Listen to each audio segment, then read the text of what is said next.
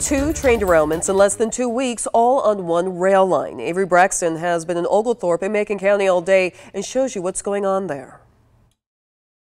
Well, it looked a lot worse earlier in the day. Emergency crews from Macon County, Utilco, and CSX have been working to clear this up since it happened around 3:30 this morning. There's still no word on the cause of the crash yet, but earlier in the day there was clearly a section of the track missing.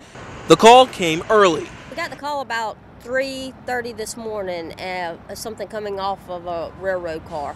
And when the officers responded, it was actually a derailment. A scene all too familiar for the train company CSX. It was their second derailment in less than a month.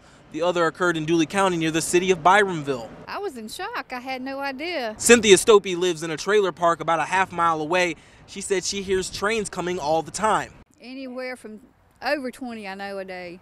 So that's commonplace for us to hear the trains. But when we didn't hear the trains, we didn't know what had happened. We were shocked.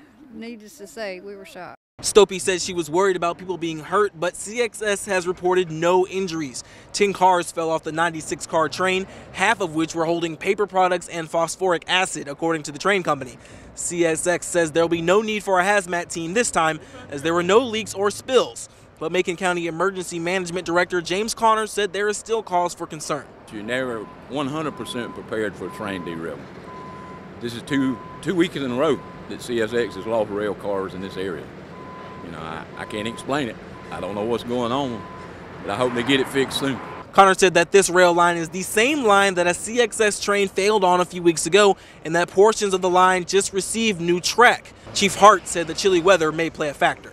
The metal expands and decreases with the changes of the weather, and so that's what they're contributing to it at this time. Now both Hart and Connor said that they expect to have the rail lines running again, and by the looks of it, they may be well on their way to achieving that goal. Reporting in Oglethorpe, Avery Braxton, 13 WMAZ News. The derailment shut down the Buck Creek bypass in Oglethorpe. Traffic is being redirected through State Route 90 and downtown Oglethorpe. CSX says they are putting together a full review of what happened. This is the second CSX derailment in the last 10 days, as Avery said. On the 17th, a train derailed in Dublin County, spilling propane and causing some folks in town to evacuate.